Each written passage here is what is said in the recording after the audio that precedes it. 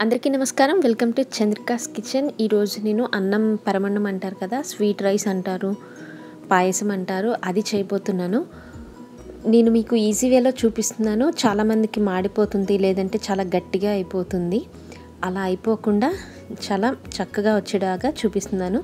అంతేకాకుండా ఈ రెసిపీ చూసిన తర్వాత ఎవరైనా ట్రై చేసి ఉంటే మీ అభిప్రాయాన్ని కామెంట్ రూపంలో మాకు తెలియచేయండి. ముందుగా ఒక బౌల్ తీసుకోండి, మందపాటి బౌల్ తీసుకోండి ఎప్పుడైనా పరమాన్నానికి, లేదంటే మాడిపోతుంది. 7 కప్స్ మిల్క్ అండి. 1 కప్పు రైస్కి 7 కప్పులు మిల్క్ పడతాయి. మీరు కావాలంటే 7 కప్పులు పాలైనా పోయచ్చు, లేదంటే 4 కప్పులు 5 కప్పులు పాలు పోసి మిగతావి నీళ్లు కూడా పోయచ్చు. మిగతా 3 కప్పులు 2 కప్పులు. నేను ఇక్కడ 5 కప్స్ మిల్క్ తీసుకొని మిగతా 2 కప్స్ వాటర్ తీసుకుంటున్నాను.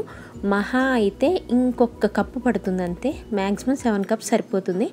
ఆ తర్వాత అదే కప్పుతో నేను రైస్ తీసుకొని బాగా కడిగి వాటిని నానబెట్టుకున్నాను.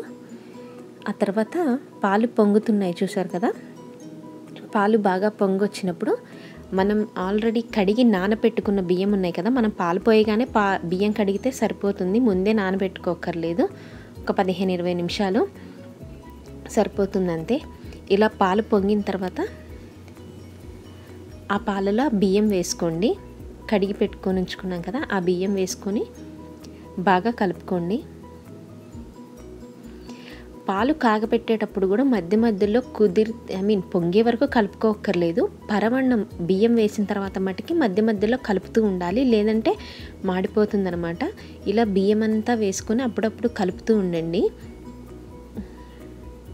కాకపోతే పరమన్నానికి ఎక్కువ పాలు కాబట్టి, కొంచెం రైస్కి ఎక్కువ కాబట్టి ఉడకటానికి ఎక్కువ టైం పడుతుంది కాబట్టి ఫ్లేమ్ని కూడా మీడియంలోనే ఉంచుకోండి. చూసారా, రైస్ అంతా ఉడికిపోవచ్చింది. ఇప్పుడు నేను కొన్ని క్యాష్యూస్ వేసుకుంటున్నాను. ఇవి వేయించక్కర్లేదు కూడా, మీకు కావాలంటే వేయించి వేసుకోవచ్చు. పచ్చి వేస్తే పరమన్నానికి బాగా టేస్ట్ ఉంటుంది. అలాగే కిస్మిస్ కూడా నేను వేయట్లేదు, కావాలంటే వేసుకోండి. 2 నెయ్యిలో వేయించేసుకోవచ్చు, లేదంటే మామూలుగా అలా. క్యాష్యూ కూడా వేసిన తర్వాత ఇలా ఉడికిన తర్వాత బెల్లం మీ టేస్ట్కి సరిపడినట్టు వేసుకోండి. జనరల్గా బెల్లం వేస్తే మనకి ఒక కలర్ వస్తుంది, ఆ కలర్ని బట్టి స్వీట్నెస్ అర్థమవుతుంది. అలా వేసుకోండి. కొంచెం మంది స్వీట్ ఇష్టపడరు కాబట్టి కొద్దిగా తక్కువగా వేసుకొని తక్కువ లైట్ ఎల్లోయిష్ కలర్ వచ్చే వరకు ఉంచుకుంటే సరిపోతుంది. బెల్లం కరిగాక మీకు కలర్ అర్థమవుతుంది, అందుకే చిన్న చిన్న ఉండలుగా చేసుకోండి. ఆ తర్వాత 2 లేదా 3 యాలకుల్ని దంచేసి వాటిని కూడా వేసుకోండి. అంతే,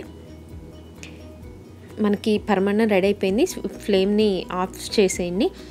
అంతేనండి, ఎంతో రుచిగల అన్నం పరమాన్నం తయారైపోయింది. మీకు నచ్చినట్లయితే మా వీడియోని లైక్ చేయండి, షేర్ చేయండి, కమెంట్ చేయండి, సబ్స్క్రైబ్ చేయడం మర్చిపోకండి.